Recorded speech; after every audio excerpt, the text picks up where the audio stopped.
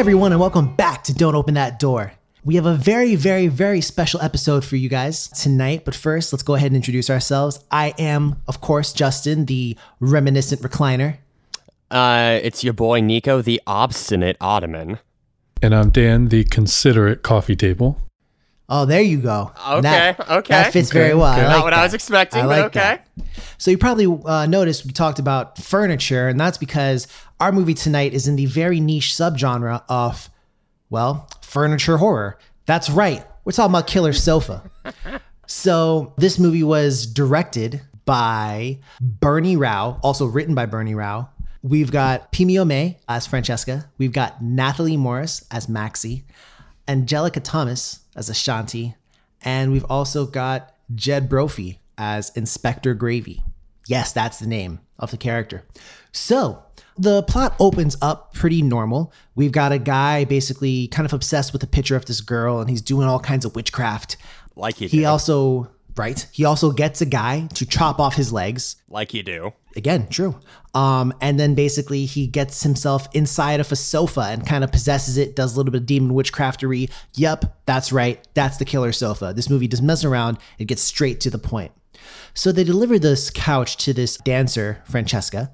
And from then on out, it just starts killing everyone that basically goes into the house. Now, we start to try and figure out there's a little bit of a subplot going on as well with Francesca because, you know, guys are attracted to her, but not just in the normal way.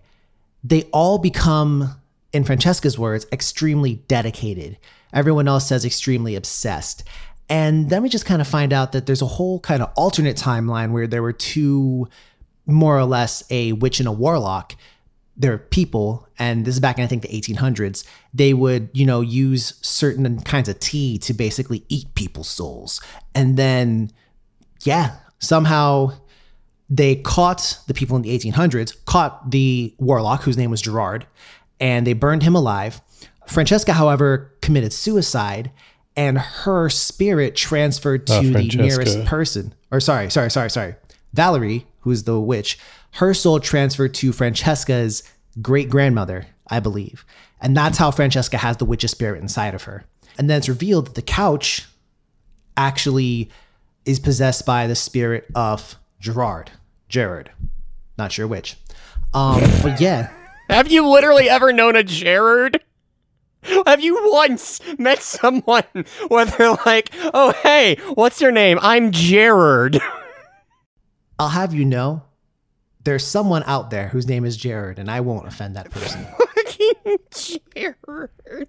So, in any case, Dan, why can't you tell us a little bit more about what's going on there? So one of Francesca's friends is this girl Maxine, and her grandfather owns an antique shop. And he is a old, I believe, disgraced rabbi, but he ends up kind of learning and kind of figuring out that this recliner is possessed by a Dybbuk, which is an evil spirit. DYBB UK for those reading along at home. So throughout most of the movie, he's slowly realizing what this is. And at one point he realizes that his daughter is friends with this girl, Francesca, who is the subject of the recliner's infatuation, if you will. So he calls his granddaughter, Maxie, and tells her everything. And I'd just like to point out that Maxie's down with the cause. Because quite literally, when the dude was like, yeah, it's a possessed demon thing, she was like, all right, bet, I'm going to go fuck up this couch. Like, no questions asked. She's a fucking real She's like, one. all right, I'm going to go do it. You need people like that in your life, fam. Yeah. Well, you do. Well, it's funny because things don't go so well for Maxie when she tries. She literally gets tossed out a fucking window into a garbage can. But Jack, who is her grandfather's name, and he's the rabbi, he meets up with Francesca. He introduces her and tells her exactly what a Dybbuk is. And they come up with, you know, they're going to trap these Dybbuks in a Dybbuk box, one for each, and then they're going to burn them. Now, they come close and to basically catching one, kind of. But unfortunately, the rabbi is in poor health. And as we were told by these really kind of cool little promos that we get from like an online, you know, ghost hunter or something like that. More like a magician than anything. I mean, he had some stuff about spirits and stuff. Most magicians ain't about that life. So, you know, he was like, you got to be physically fit. And this dude's kind of not fit. So he's like getting like a pseudo heart attack, which leads us to a pretty cool scene. Nico, why don't you go ahead and tell us about that scene? So we've got this the entire time. I will say that both all the characters and the rabbi in particular take this seriously, which is a point to the movie's credit that it takes itself seriously. But also we've got Jack, this rabbi, who he is, you know, getting some assistance from this woman who's, you know, hip to witchcraft and everything, and he's, you know, learning about all the origins of the folklore of the Dybbuk and like how to, you know, approach one and deal with it and what you should and shouldn't do. And then in the like climactic scene where we can finally hope that Jack and Francesca can finally take care of it, we see Jack just clutching his chest on the floor and he's reaching out to the kitchen counter. And on the kitchen counter are two things. Dear listeners, one is a arts and crafts looking box that is one of the Dybbuk boxes, and the other is a jar of aspirin. And he's like reaching out to the aspirin, and Francesca goes, "Oh, what do you want? You want me to go get help?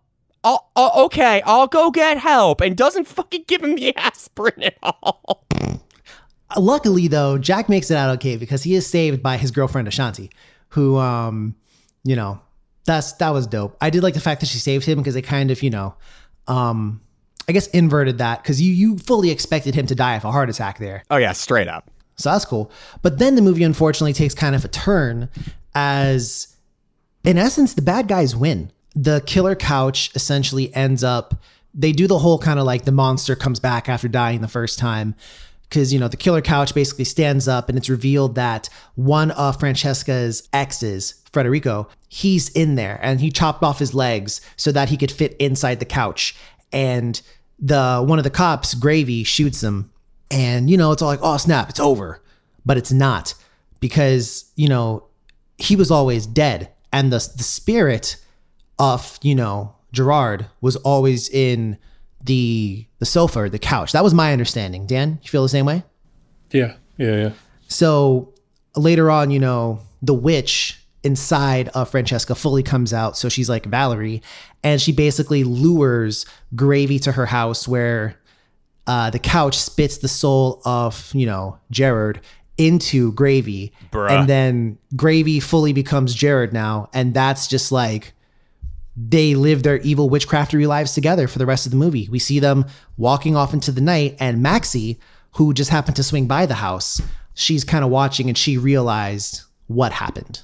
So could there be a sequel to this? Potentially, but I don't think so. I think this is just one of those movies where, you know, the bad guys win, and that's perfectly fine with me.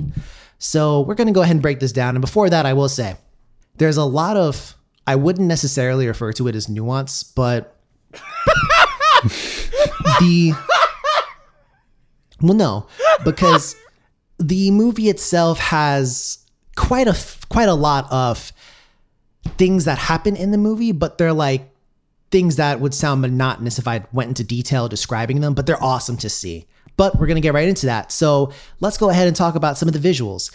Let's go ahead and start with someone good. Dan, how do you feel about the that's fair. About the practical effects as well as the design of everything in this movie? I actually like them. I did as well. I mean, the recliner was hilarious. And just all the shots where those very like shots of like impending doom and whatever. It's just looming over the balcony. I was fucking dying. For clarification, the recliner actually has two buttons that are supposed to look like eyes. So whenever the camera pans over, you know, like you hear a weird noise and the camera pans over to the recliner, it's just this recliner like staring at you with these two button eyes, and it's just hilarious. And it's so well really done. Fucking great. Well, you know what I liked about it so much, and this is for anyone who's ever played a little bit of PlayStation, but the eyes and just the face of the killer sofa, aka the recliner, because it's not really a sofa, it is like the little guys off of Little Big Planet. Oh yeah, shit, kinda, the Sackboys. Yeah. Yeah, it looks like that. Like it looks like the little dudes off Little Big Planet, which I found to personally be hilarious. Yo, oh my god. What if, okay, so you're talking about the visuals with the practical effects, and that just got a really bad train of thought in my head. What if the couch was CGI? I would lose my shit. Like, what if everything else was practical, but they got some fake-ass looking CG recliner? For me, I think that would almost kind of ruin it for me a little bit. I would to be honest. actually, yeah, kind of ruin it. Oh, I man. love the fact that this went full practical. Yeah. I mean, it's a fucking recliner. What are you gonna do?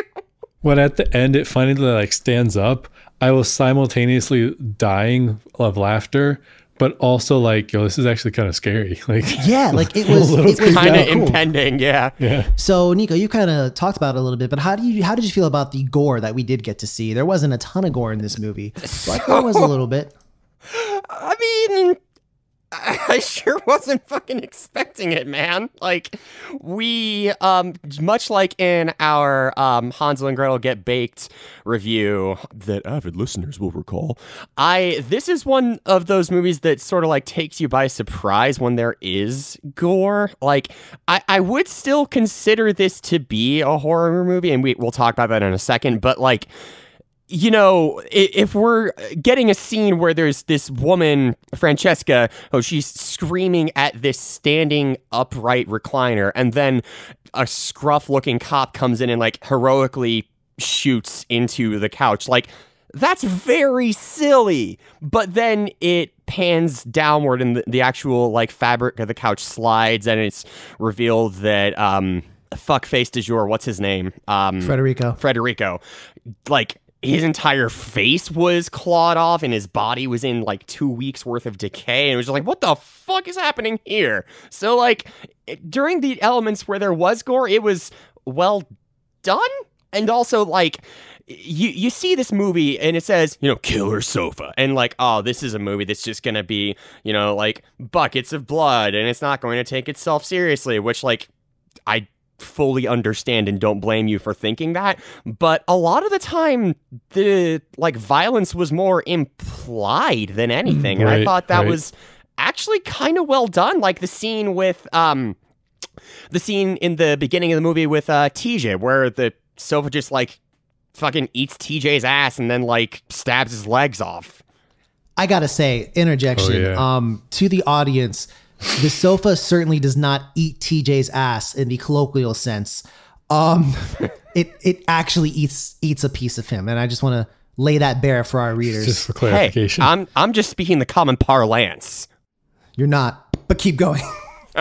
Like, during these moments, there is a surprising amount of, like, genuine terror in the character's eyes, and this guy, TJ, who gets pretty reasonably fucked up by this recliner, he, like, barely makes it out of there alive, and 2 scenes later, he's cowering in a bathroom, and the camera pans downward, and it goes to the street at the front of their house, and you see the fucking sofa looking back up menacingly. It's one of the funniest fucking shots in the movie. So, and speaking of that scene where, you know, TJ makes it out, he was actually rather smart because he'd been stabbed in the leg. He wrapped around so the blood wouldn't just, you know, he wouldn't get too much blood loss, and he elevated the leg. That is quite good. That's very good advice. He was displaying proper first aid. Gotta give the movie props. He did it while he was him. waiting. That was very good on him. And but yeah, so let's go ahead and swap tracks as it is and talk about some of the audio now. So Dan, how'd you think about the sound in this one?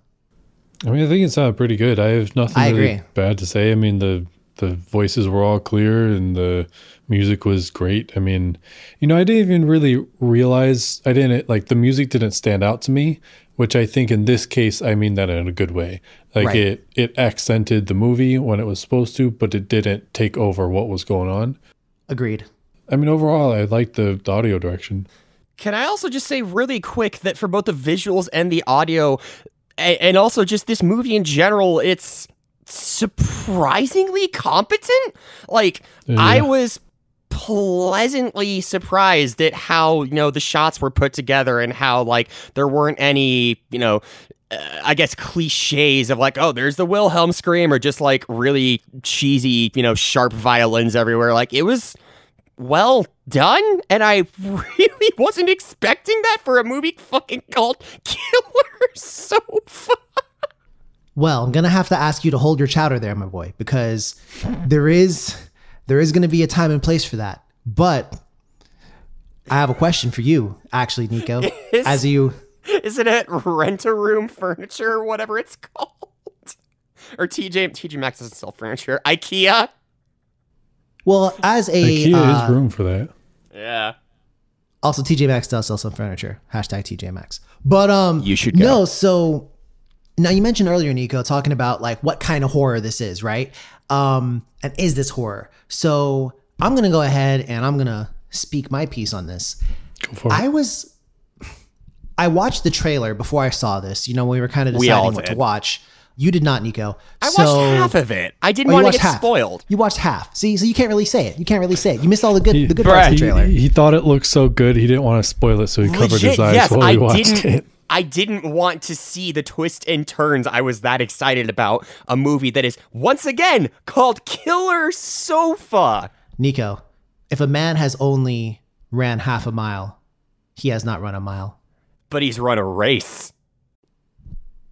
So while you have watched part of a trailer, you could not have watched Bruh, get on with your the magnificence that is this Killer Sofa trailer. No, because it's a point you'd have missed. So from the trailer, and Dan, you follow me on this one, it seems like the trailer made it seem much more comedic than it actually was, in my opinion. Agreed. I think that the trailer did kind of play up some of the comedy elements. And for me personally, I loved the way this movie did horror comedy. I fucking loved it because it was funny, but the movie never made fun of itself. Things were funny because of just how it looked and the situations, and like the recliner menacingly looking. There were so many times where the recliner would like, my favorite one I think is the one on the street that you were talking about earlier, where like they're on the street and then the recliner's like leaning out the window like, what's up, bitch? And I'm like, oh shit. Like that recliner is real right now. But no, like I thought that was awesome. I really, really liked that. And it was funny, but the movie always took itself serious. Yeah. It always took itself serious. Not too serious, but it took itself serious. And I personally appreciated that because I think, you can tell that the people who were involved in this, they cared. And the care shows throughout. I mean, even down to like the little details, I'm going to stop myself. I'm not gonna, spill my chowder either. I'm gonna hold on. So, Dan, you're not gonna what now? You guys don't get it. It's a New Zealand thing. So, is it really? So, in any case, Dan, how would you put this on the horror comedy divide? I mean, I would put it on a horror. I agree with what you said, and if you change the killer from a sofa to like a regular dude, the movie's not funny anymore. Like it's no longer a comedy. It's only comedic because of the recliner is killing people. That's it. Yeah. Like they don't make jokes about like stuff in the movie. It's not like lame jokes or anything like that. It takes itself seriously. It's still a horror movie. And then you see the sofa leaning out the window, staring ominously at you. And it's just hilarious. But again, if you swapped the sofa with a killer or anything else, it would cease to be funny. And I love that about this movie. No, I mean, that's definitely true. Nico, I guess just to follow back on you in agreement there with that? Yeah, I mean, like, it's just the premise is just so joyful to me. Like, the fact that they had this moment of serendipity and realized that they could make a movie about a killer sofa and have it actually be kind of decent, it just makes me smile. So yeah, no, I'm in agreement. Cool. So now let's go ahead and get into a little bit of troping here. So are there any kind of like just tried and true horror tropes that you can think about? Definitely the staring out the window. Like there are a couple times, or just the like, somebody hears something, so they turn around and look at the sofa, and it's just a sofa just chilling there. Yeah. And then they go, all right, well, I'll just go back to what I was doing. They hear something again, turn around, and the sofa's like a foot closer. Or like at one point, the friend Maxie leaves the house, and when she goes to get out of her car, she turns to look back up at the house, and the sofa's just like all up in the window, just staring at her. And then she like turns What's really around. good though? Yeah, she turns around and then looks back, and the sofa's gone. And just like that kind of trope that was all over the place. True enough. I also, like I said before, the definite, like, it's not dead the first time you kill it. That's definitely something that happens as well. I also appreciated the kind of almost like, I guess, subversion of the last girl trope in this one, because the movie sets it up so that, you know, Francesca's the more kind of innocent one, maybe not quite fulfilling every single checkbox on the last girl trope, but she for all intents and purposes was built up to be the last girl. And then we're led to believe that Maxie is dead. But in reality, Francesca joins the bad guys, essentially, and Maxie's the last girl. Mm-hmm. So I thought that was pretty cool. It was actually pretty clever. I gotta say, I wasn't expecting them to be subverting any tropes or anything. Or another trope being like the older spiritual person who has like an antique store kind of thing. Definitely. That's I was going to go for the classic, like, disavowed priest. In this case, they went with the rabbi. Yeah. Cool. I also like the fact that he had a cup when they were drinking. They were drinking some kind of chocolate or tea or something. Oh, yeah.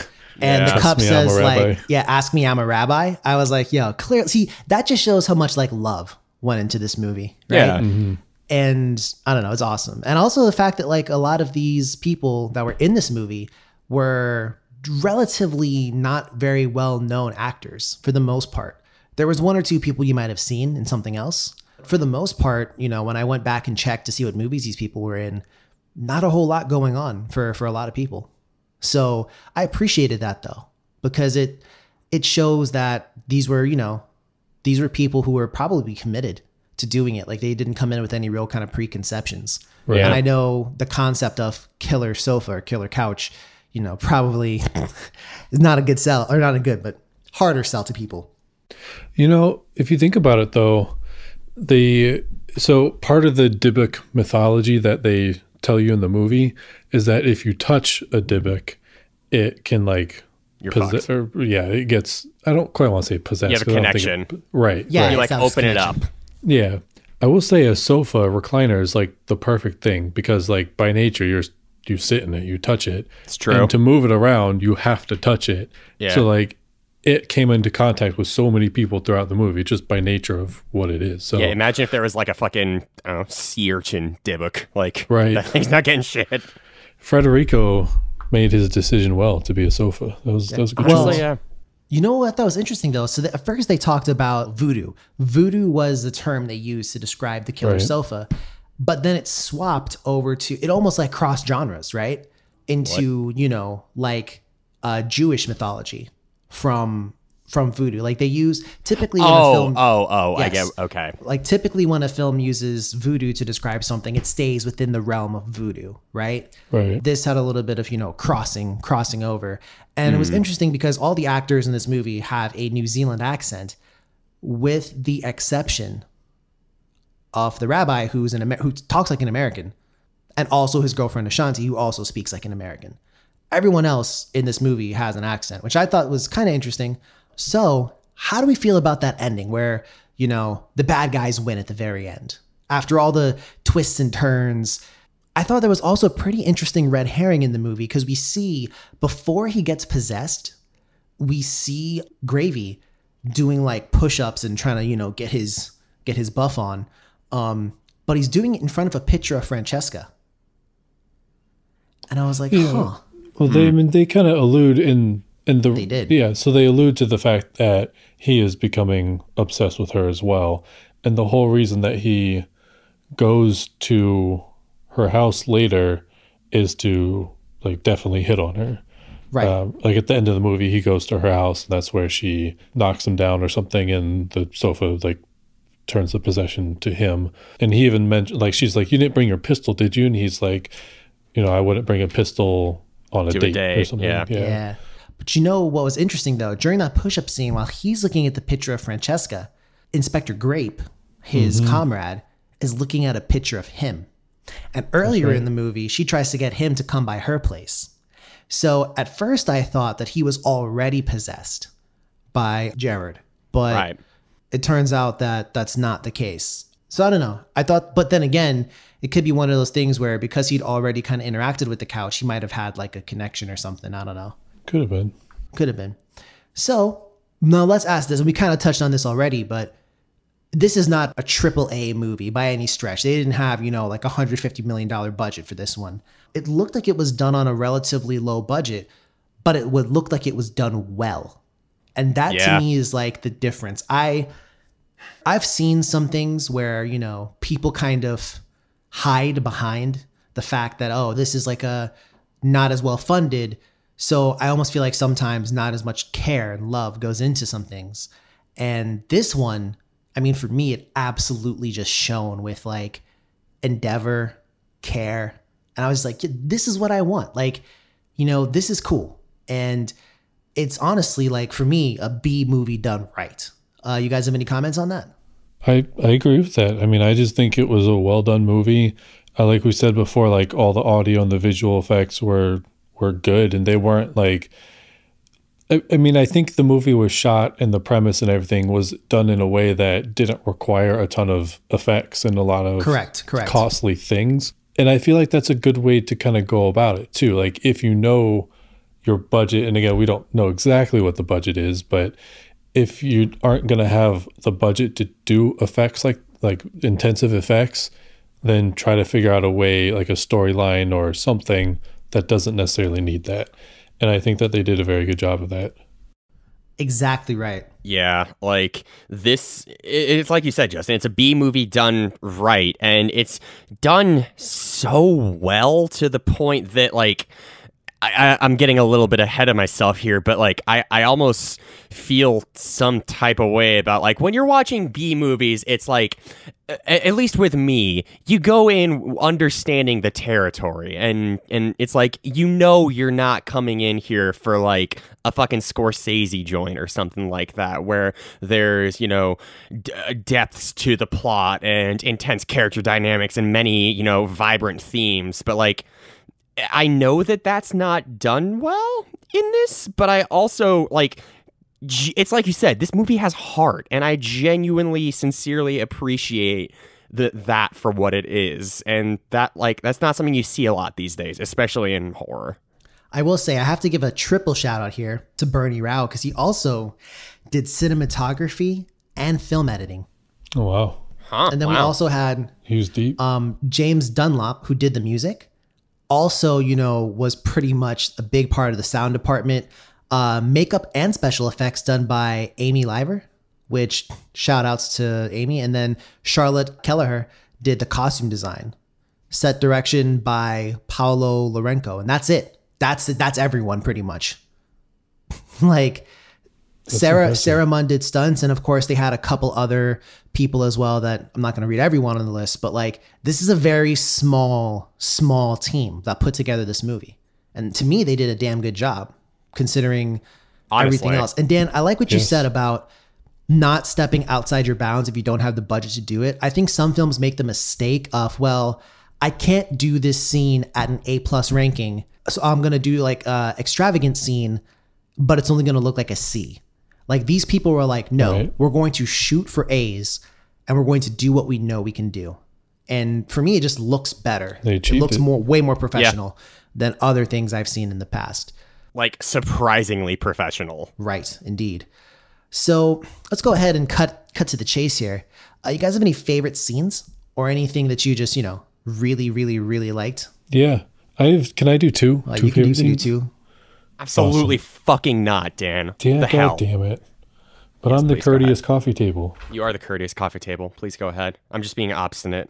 So my two favorite scenes. One we already discussed was the scene when TJ is getting killed, when the sofa is after him. He's like cowered and like crawling in a bathroom tub or something. And he's in his bedroom. And the sofa is like outside, sort of like taunting him for a second, and he peeks his head out the window, and it's just like a fucking sofa, just like chilling. But then my other favorite scene is near the end, when Nico is saying that Francesca grabs the box and then goes to try to like capture the Dybbuk and burn him in the box. Yes, you're getting to my scene. Yes. She confronts the recliner and dumps gasoline all over it and tries to burn it. So she takes out the matches. And in that shot where she like takes out the box of matches, like that was a really like awesome shot. Like I actually paused the movie and I was like, that's a really cool looking shot. And so she takes out the matches, lights it, and is about to toss it, and then the sofa goes, yeah, and just blows it out from like 10 feet away. And she's like, oh. And then she takes out another one, and they just go back and forth and do it like 4 or 5 times. And like after the first time, I was like, I know this is going to keep going, but it was hilarious each time. Yo, also like right before in that scene as well, she puts the box down and tells the Dybbuk like, get in the box. And he goes, no. Yeah.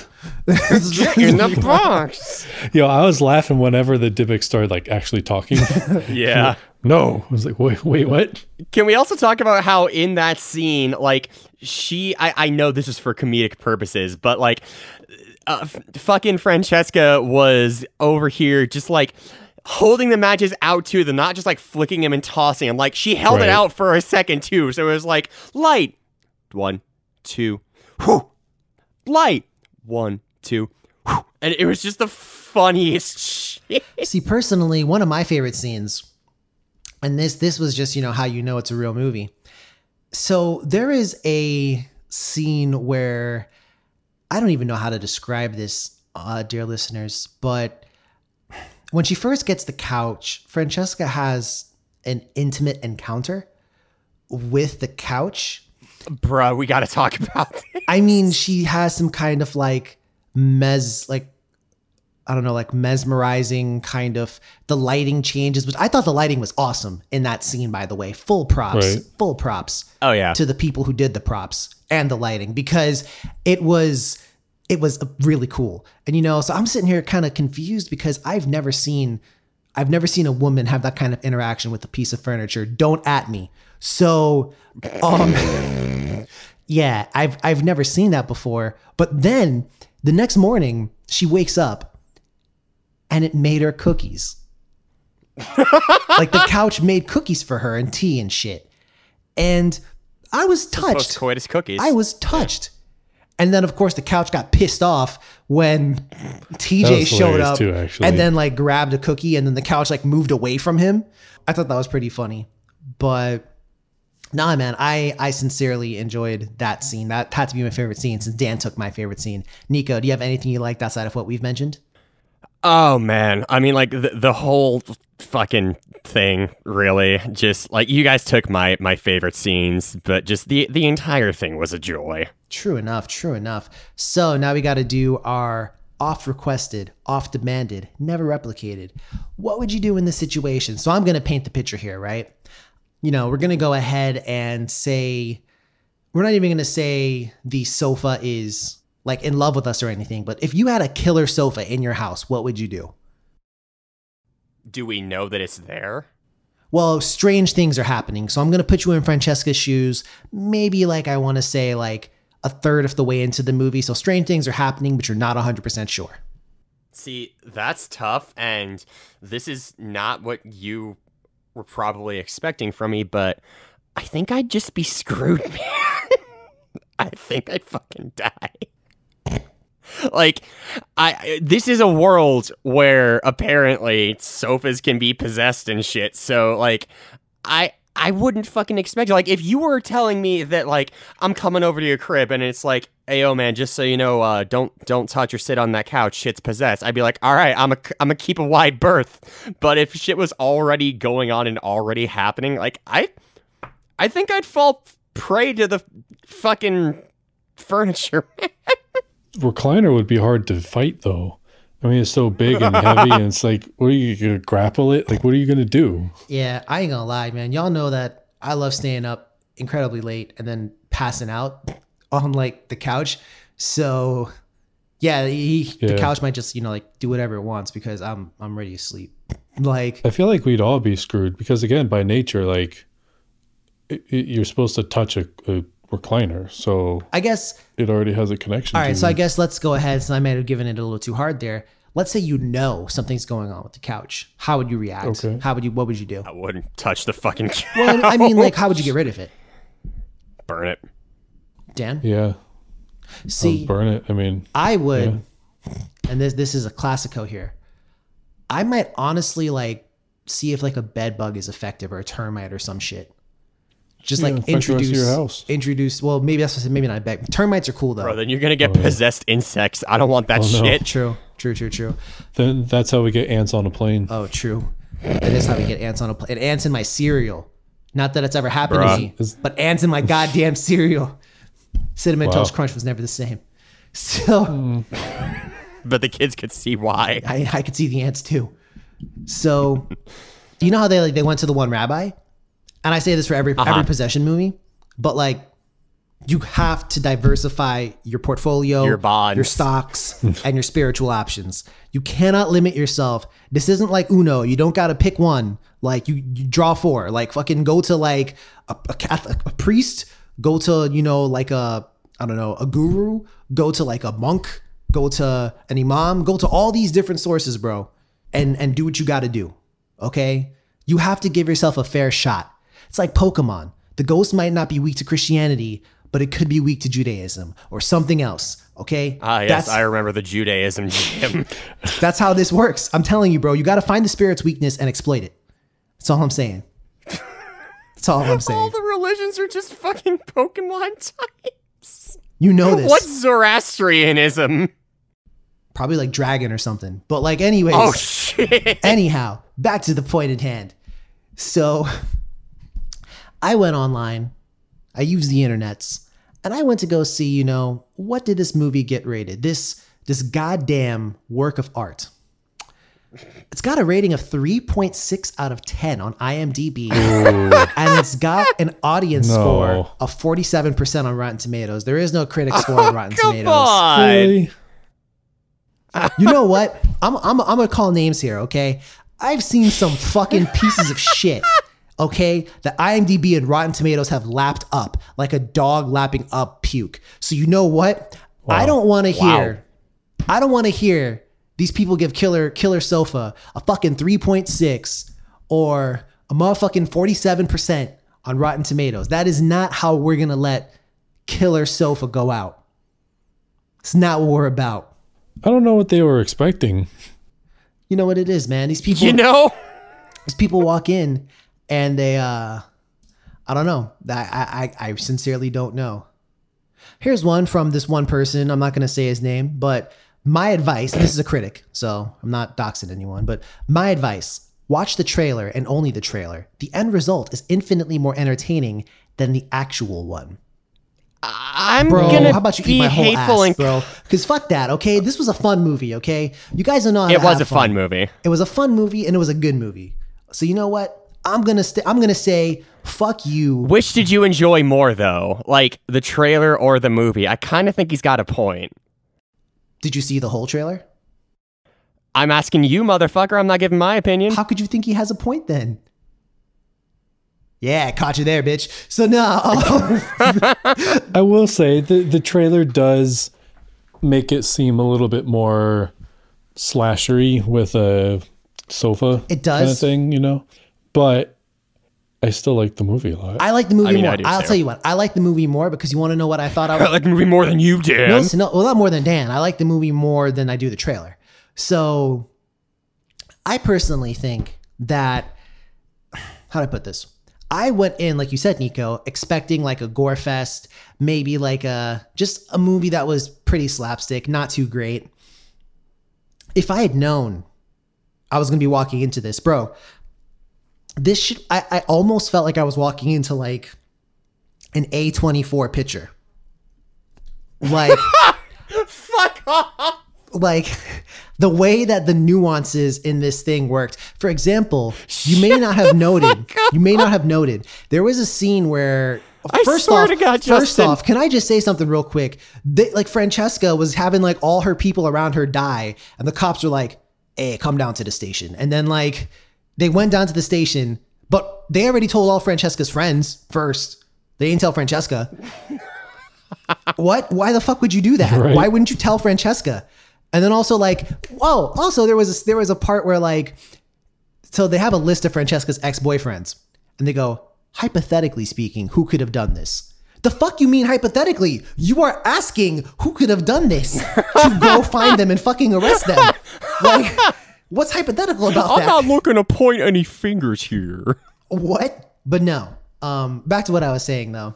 I thought the movie was great, and I thought there was a scene where, so this is before they kind of really get into the whole like men are uncontrollably attracted to Francesca. And the detective, Gravy, he looks at her and you can see that his gaze lingers just like a second more than it really should. And it also, he swallows and you can see the saliva bulge in his throat. And I thought that was good. I thought that was good. Well on them. Well done. So let's get down to brass tacks. First off, do you, my comrades in arms, agree with the 3.6 or the 45%? No. That's right. DOTD sticking up for Killer Couch because that's my bro. So what would you rate this, Dan? And we're going to go ahead and use out of 100 here. What would you rate this movie? I would put it at a 70. 70? Okay. I thought it was entertaining. It was really entertaining. Okay. Nico? Honestly, I would put this at a 69. Shut the fuck up. No, but really, I would. Like, I don't think it's quite a 70, but I enjoyed it way more than I fucking thought I would.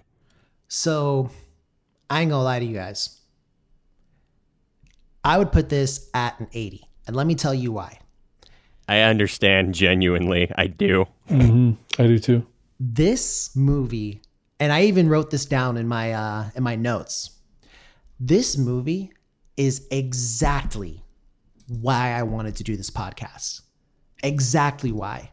I know sometimes I can be kind of like a harsh critic, or sometimes I can be like, oh, I don't like this movie. I don't like that movie. Like, you guys remember, if anyone here heard our, second episode, I believe it was, The Conjuring? On Gretel. Second was First Gretel episode. Hansel. First episode was The Conjuring. All right, then. And remember, I was like, oh, I didn't like this as much as you guys. And since then, I've been told The Conjuring is like one of the greatest movies ever. Relax, guys. I will say this. I wanted to get into this podcast and do this and connect with people so that I could see movies like this. You know, this is for me, like, it doesn't have to be Hereditary, Midsummer, or any of, I'm not calling those two. I love those movies, but I'm not calling them out just for the names. But like, it doesn't have to be some kind of multi-layered, something I can write a thesis about. Part of horror is the rush, the fun of it. And I could clearly tell these people put their hearts into it. And I'm not ever. That makes me like it more, right? And on top of that, it was a decent movie. Like, it was good. I enjoyed the fact that it took itself serious. There was no dog and pony show here. It got to brass tacks. They started killing people really quick. Everything was smooth. This was the equivalent of like, yeah, you might be driving like a Nissan, but it rides like a Benz, bro. And that's what this movie was to me. I'm giving it an 80. Wow. You know what? You've convinced me. 75. Fucking heartfelt. Yeah, I mean, I'm still rating it 69 because that's kind of nice. But I agree with what you said. Appreciate it. I don't know. Like, when we get down to this entire episode, I have been thinking about how am I going to recommend this, like, specifically? Because I genuinely have zero issues with this movie whatsoever. Just from start to finish, I fucking enjoyed it. And, like, I gotta give props where props is due for that. Like, it's not gonna get like, I wouldn't say this is equivalent to, like Train to Busan or something like that. But like, I can honestly, unironically, and wholeheartedly recommend this movie. And that's just not something that I think that the podcast has seen yet. Like, just something that's wholesome, fun, and just gets it right. I agree. I think, anyway. I agree. It is fun. It does get it right for me. So we got to ask now. Does this get the "don't open that door" stamp of approval? Yes. Yes. Oh, absolutely. Cool. Now here's the question. Does it get the golden seal of approval? I cannot give it the golden seal of approval, even if I kind of half want to. I agree. I agree with that. I almost want to, but I don't know that I can quite do it. I don't know that I can quite do it either. But, and because I have the power vested in me to do this, We got to come up with a new joint. I'm going to Like, we declare get the- this a "don't open that door" diamond in the rough. Because Yup. I think this is a movie that doesn't have all the big flashy points or whatever else, but I fucking enjoyed it. I called my sister and I told her to watch it. So Yeah. I think it's dope. I think it's amazing. And that's what I have. And yes, I would recommend it to a friend. Thank you for asking me. Hey, Justin, would you recommend it to a friend? You're goddamn right. Oh, okay. I just wanted to make sure I asked. So, in anything else, anyone have any last points to make before we bring this one to a close? I do. What's that? I want to know why the fuck their doorknobs are in the middle of the door. Fucking New Zealanders, bro. I don't know. What a horrible place to put a doorknob. That would be so much more difficult to open and close a door. I mean, yeah, not gonna argue with you there. There's the flaw. You're not wrong there. So that's been it from us here at Don't Open That Door. If you like what you hear, please go ahead and give us a follow on Instagram or Twitter. That's at DOTD Horror. You can also find us on Facebook. That's Don't Open That Door. And yeah, as always, you can drop us a comment.